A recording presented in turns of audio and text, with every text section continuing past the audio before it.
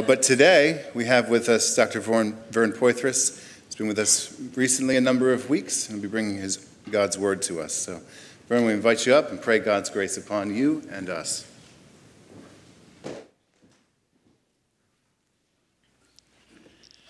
Good morning. Good to see you.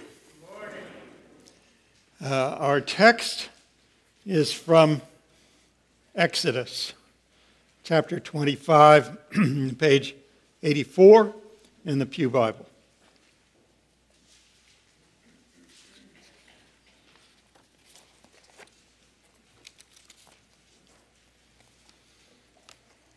Exodus chapter 25, verse 31.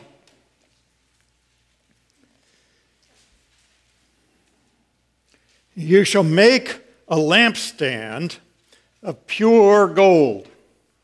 The lampstand shall be made of hammered work, its base, its stem, its cups, its calyxes, and its flowers shall be of one piece with it. And there shall be 6 branches going out of its sides, 3 branches of the lampstand out of one side of it, and 3 branches of the lampstand out of the other side of it. 3 cups made like almond blossoms, each with calyx and flower on one branch, and 3 cups made like almond blossoms, each with calyx and flower on the other branch. So for the 6 branches going out of the lampstand. And on the lampstand itself there shall be 4 cups made like almond blossoms with their calyxes and flowers, and a calyx of one piece with it under each pair of the 6 branches going out from the lampstand. Their calyxes and their branches shall be of one piece with it, the whole of it a single piece of hammered work of pure gold. You shall make 7 lamps for it, and the lamps shall be set up so as to give light on the space in front of it. Its tongs and its trays shall be of pure gold. It shall be made with all these utensils out of a talent of pure gold. And see that you make them after the pattern for them, which is being shown you on the mountain.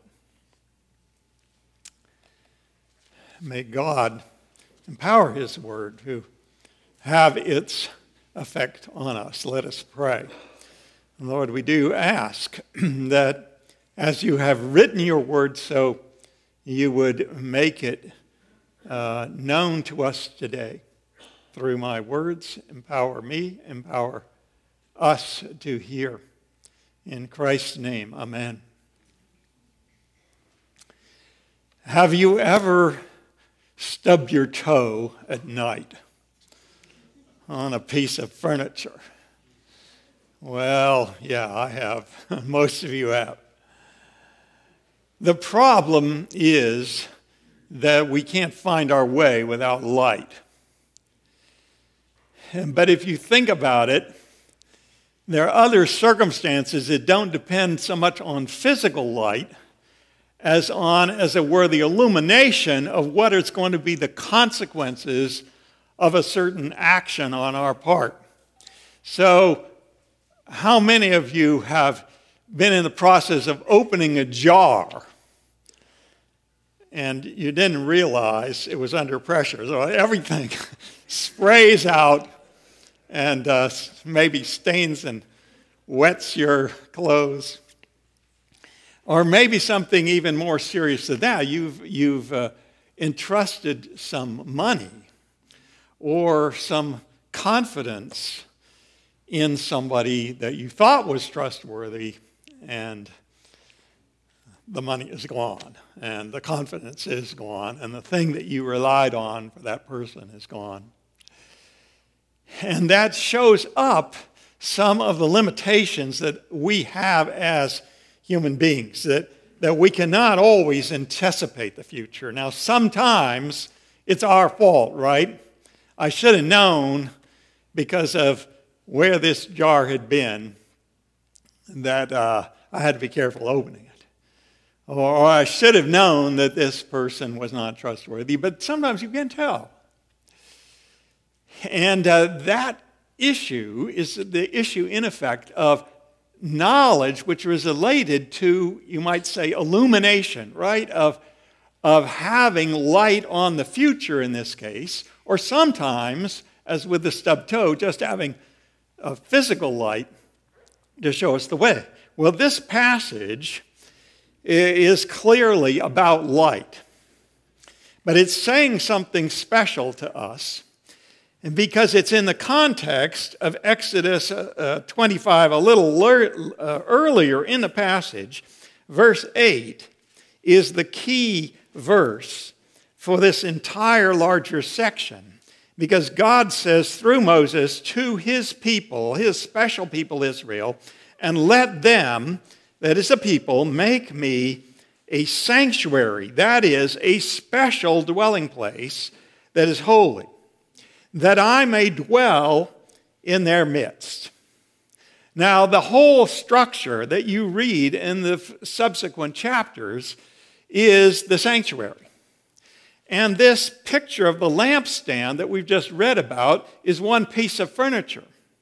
But each piece of furniture is a furniture in God's house. So it's saying something about God himself. And what's this passage saying? It's saying, God is saying, right? Because he set it up. He's saying, I'm the one who gives you light. Whether it's a matter of stubbing your toe or whether it's a major issue of life, right? A major planning and a major issue of what the results are going to be. Now, this passage comes in still larger context. The context of God bringing his people out from Egypt, out from slavery, and leading them through the wilderness. And you say, well, that's not where I am. Yeah, we're none of us in that situation. This, in some ways, will strike us as an ancient passage, but God is the same God. So there's still a message for you and me, right? It's the message about not only that God is the all-knowing God who knows everything about the future, but that he's willing to provide light for you and me when we are dealing with the future or dealing with simply not having physical light.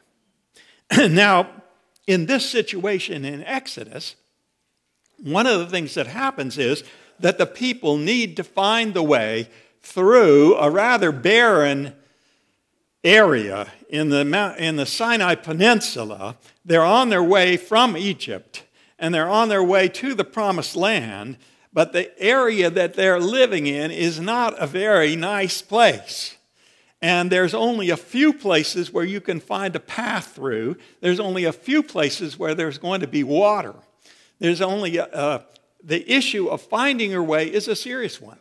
Now, God provides in that circumstance for his people in a special way.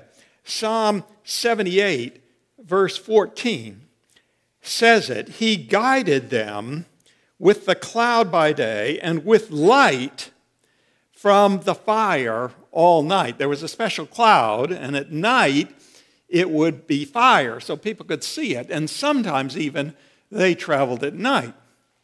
And they were able to do it because God provided a special supernatural light. So that's a picture of physical light and a picture of physical guidance, because you have to find a way through this rather barren and trackless place where you are. And sometimes you and me, we may feel, I'm in a pretty trackless place right now in my life. So there's a parallel, and God is the same God. Now, another thing to wrestle with in this passage is this picture of the lampstand, because basically it's a small-scale reminder of what God is doing with his people with this cloud and fire leading them through the wilderness. And this is saying, look, this is a more intensive picture reminding you, I'm the one that you're to get guidance from. I'm the one that you're to get lights from. But it's a strange picture for many of us because we don't have that kind of furniture in our houses today.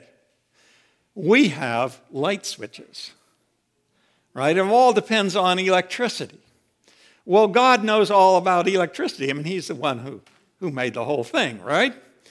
But in the time that he's dealing with these people, about 3,500 years ago, at that time, human beings had not discovered how to master electricity.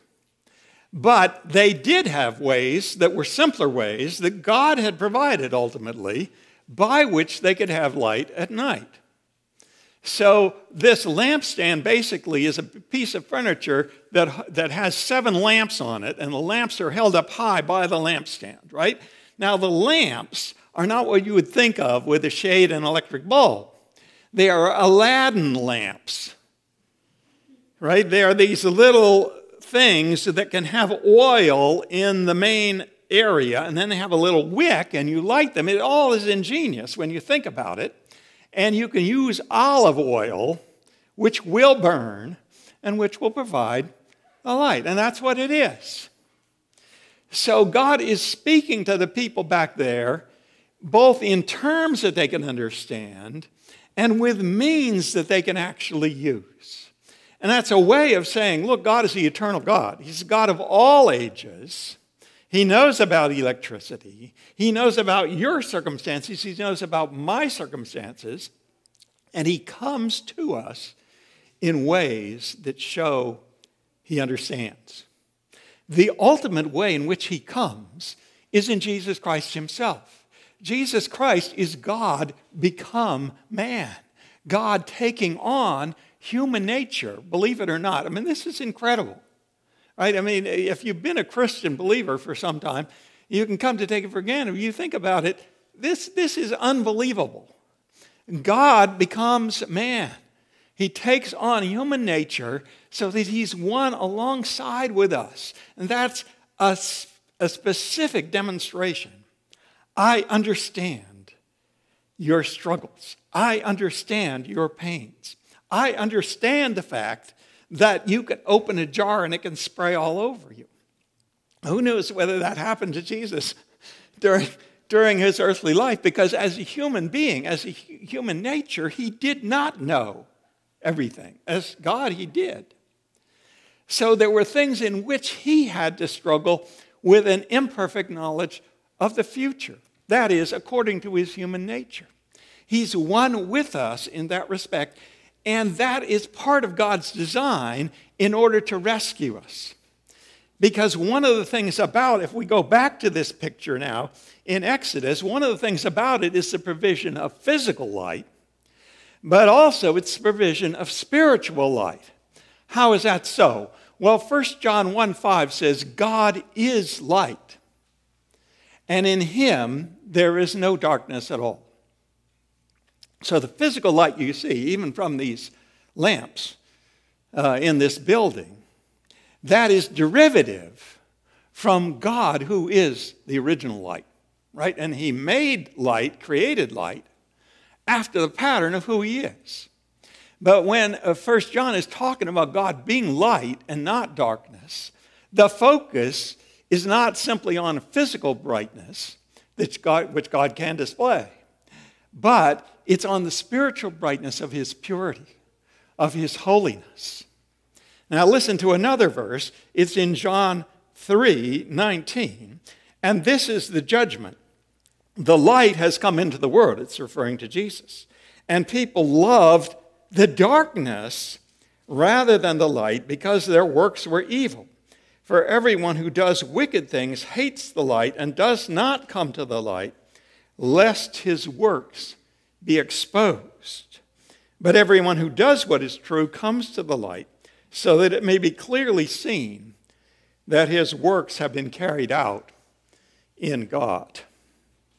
The problem, friends, if we're honest with ourselves, is that there is something in us, and it's been in us ever since the first sin of the first man. There is something in us that wants to do evil, that wants to be under the cover of darkness, whether it's thieves stealing at night, or whether it's a lie that you want to get away with. And you want not to conceal with physical darkness, but you hope nobody will ever find out the truth. And the trouble with coming to the light is those things get exposed. So there is something in us, it's called sin. There's something in us that says, I don't want to come and I don't dare to come to God who is light because it will expose uncomfortable things. In fact, very nasty things about the heart, not simply what you do. That can be bad enough from time to time. Which of us has not sometime dishonored his parents? It's not simply the outward thing, but it's the inward source that is worse. Now, the answer to that is found in God himself. And he's saying, you have to come to me, painful though that may be, because your sin is going to be shown up. Because I have a remedy for sin. Now, the tabernacle as a whole includes a picture, a symbolic picture of that remedy through the sacrifice of animals. It's looking forward to the sacrifice of Christ. Christ has to come into the world not simply to be one with us as a human being, but to substitute for our sins in order that we can bear coming into the presence of God. So the picture here of God being the light is a dangerous picture as well as an inviting picture because of human sin. Now, this is very important in a culture like ours because there is much confusion about how do you find your way in life? How do you find your way through life as a wilderness, right? And I see two false answers that are over against the answer that God has provided here.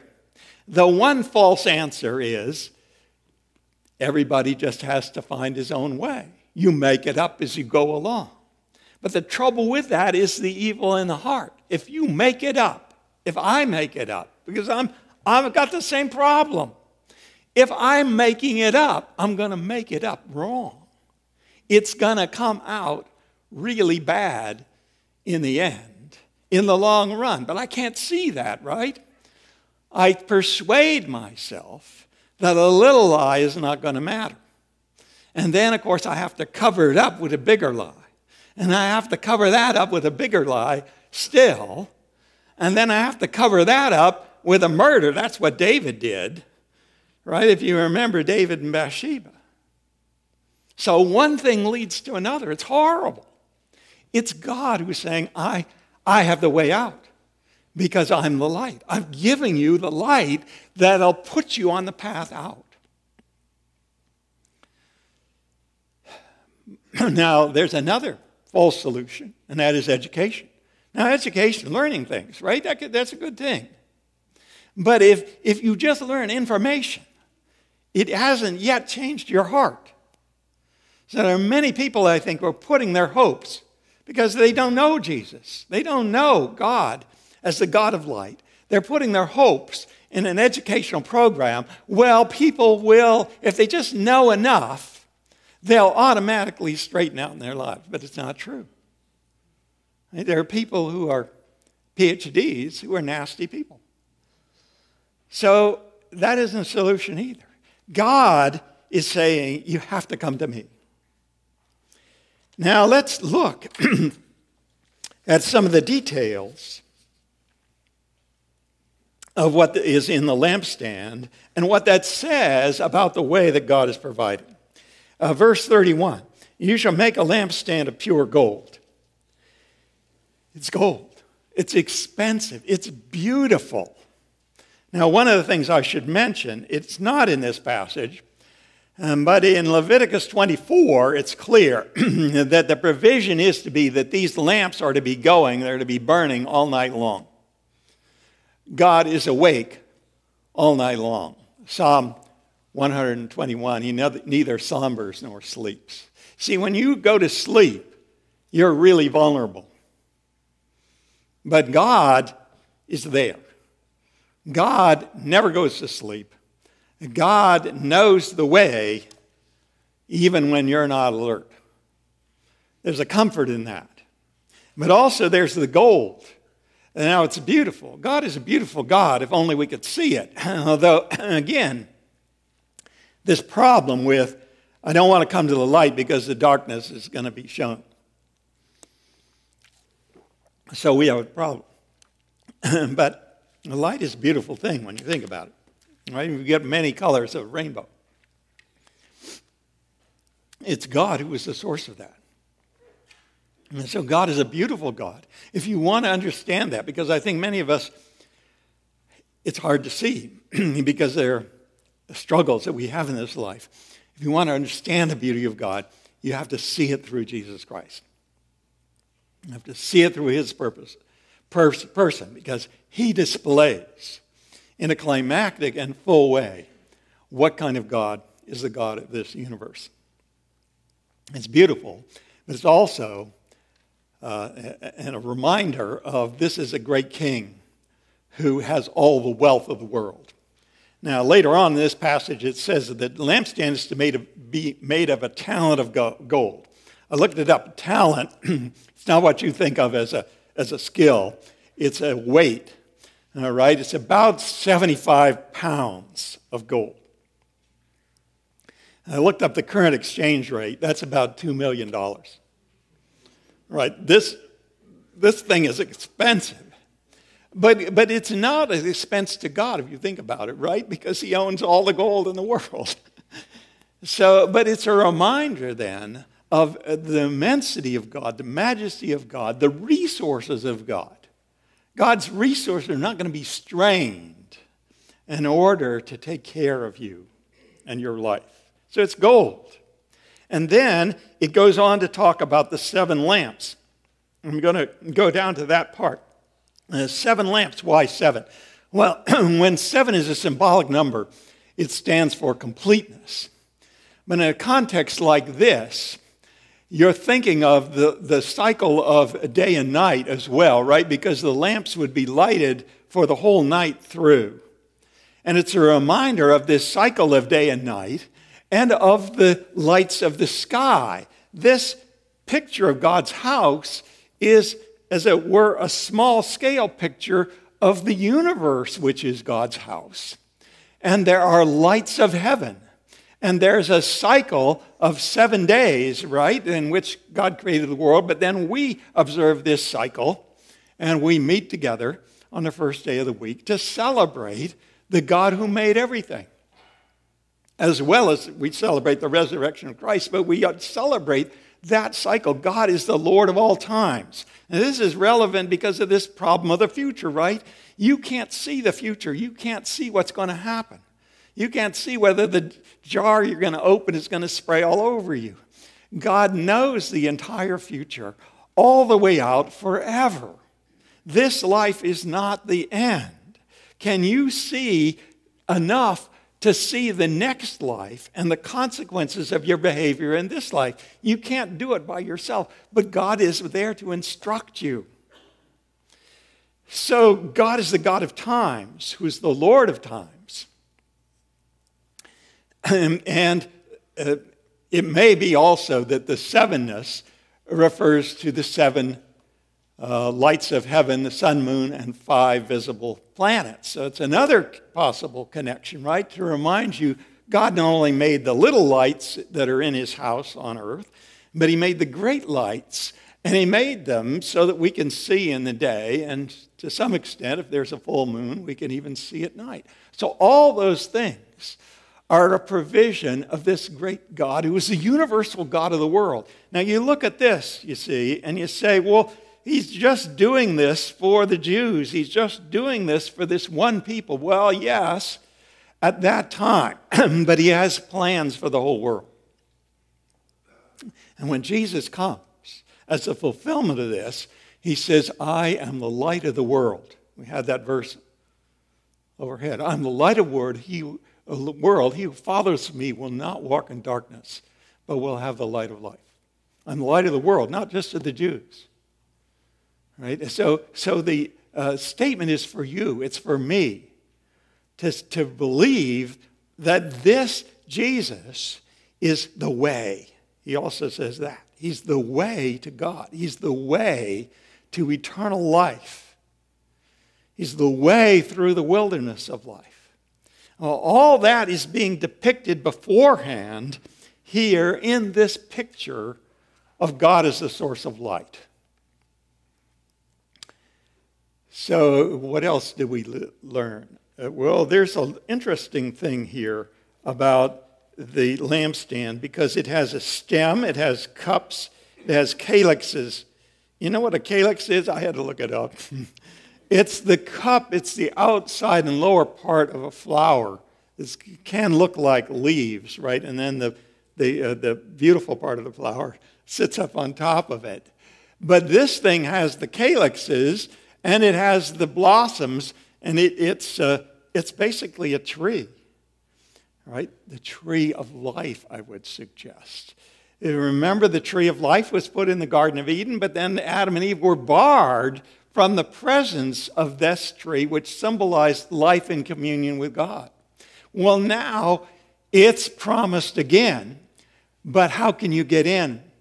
This is the light of life, where Jesus says in John 8:12, he says that the one who follows me will have the light of life, right? Because you need light if you were to conduct your life in the right way. And Jesus is saying, that's who I am.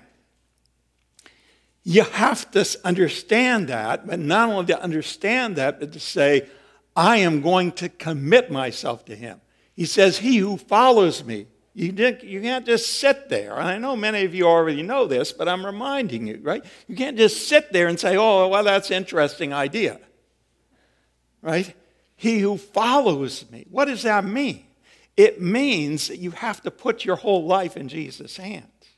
It means that you have to admit to him who is God that you are a sinner. Like the men's song reminded us again and again, sinner man, right? That's the way in which we have strayed from God. And you have to be willing to have that exposed.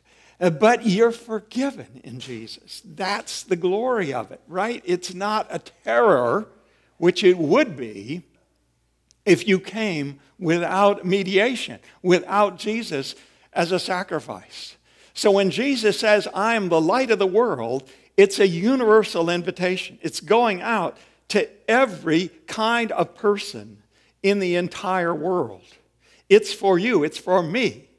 It's for people who have struggled all their lives with a bad home upbringing, with temptations to drunkenness, with murder, right? If you've committed murder, this Jesus is for you. He's a universal Savior. I'm the light of the world, he says. What a wonderful promise that is. Now, what does that mean in terms of response? Well, I've already told you it means that Jesus is inviting you to be a follower. If you are already, many of you in this room are, then it's to continue following him. And it's to take seriously what that means. It means purity in your life. Right? It means you cannot stay the same as you were when you were in darkness. But it also means that you get light inside you. Let me show you a passage. 2 Corinthians. 2 Corinthians 4. And this passage is actually in the context of one of the messengers of Jesus, namely the Apostle Paul, who's reflecting on what he's doing to bring that message and that invitation to come to Christ. And in 2 Corinthians 4, verse 4, he says, in their case, that is, of the people who are rejecting the gospel, the good news of Jesus, in their case, the God of this world, that's Satan, has blinded the minds of unbelievers to keep them from seeing. What are they kept from seeing? The light of the gospel. That's the good news. It's the message of what Jesus has done, the gospel of the glory of Christ. Now, it's saying that Christ is the source of the light, because glory is another way of describing bright light. Who is the image of God? So if you see Christ, spiritually speaking, you see God as well. For what we proclaim, this is the Apostle Paul, right? but he's been empowered by Jesus himself to do it. What we proclaim is not ourselves, but Jesus as Lord. He's the universal God, as we've seen. Jesus as Lord, with ourselves as your servants for Jesus' sake. Now, we read the Bible, or when you hear it proclaimed, it's proclaimed by a servant, right? So the servant is completely subordinate. The point is not the servant. It's not me. But the message, right, which comes from God himself. We are servants for Jesus' sake, for God who said, let light shine out of darkness, that's when he first created light, has shown in our hearts to give the light of the knowledge of the glory of God in the face of Jesus Christ.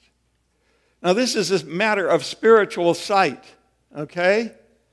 It is only because God sends this message and he works in your heart that the spiritual eyes pop open. And you say, God is who he says he is. Jesus is God come to the earth. And then you're willing to commit yourselves and follow him. And then he says in the next verse, but we have this treasure in jars of clay to show that the surpassing power belongs to God and not to us. That is, if you're a believer in Christ, you're a jar of clay, right? Your body is made out of material stuff. And you may not even be a very pretty person, physically speaking. So what? We can't all be beauty queens, right? But that's not the point, right? You are a jar of clay, but inside of it is burning the light of God himself, namely the indwelling of the Holy Spirit. If you were present at previous week, you know that I've appealed to 1 Corinthians 6:19, your body is a temple of the Holy Spirit. Now, that's not true of every human being, but it's true of every follower of Christ. If you're a follower of Christ, your body is a temple of the Holy Spirit. So if the temple of the Holy Spirit, it has in it all these items of furniture. Not in a physical sense, right, but what the furniture stands for. So that means that you have light inside you. Now, in the book of Revelation, we can't take much time. We're out of time. But in Revelation 1, it shows 7 lampstands, which are the 7 churches in Asia Minor. So this church corporately is a lampstand in the temple of God, right? And our task is to show light out into the world. But also in the Sermon on the Mount, Jesus says, you are the light of the world. Well, didn't he say, I'm the light of the world? Yeah, he did, right? He is the true light of the world. But derivatively, if you belong to him, you begin to be like him. Now, that's a task for your whole life, right? And so what I'm saying to you is, if you haven't committed yourself to Christ, you need to do it. Otherwise, your life is going to head to disaster because you don't know the future and you have the evil of sin in you to corrupt you and lead you astray. If you already belong to Christ, then you've got to continue, right? And you learn more and more of him. That's one reason why we come to church. There ought not to be any Lone Ranger Christians that are just out there, right? It's different if a person is hindered by ill health from coming to the assembly. God can make special provision. But he wants us to be learners, to be followers of Jesus who are more and more light bearers. Friends, you are lights. You are God's lights. Let us pray.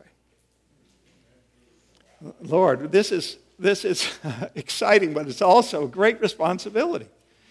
and we pray that we may take it to heart. Would you, through the Holy Spirit, bring us into closer and closer union with Jesus in order that we may display his glory. In Christ's name we pray. Amen.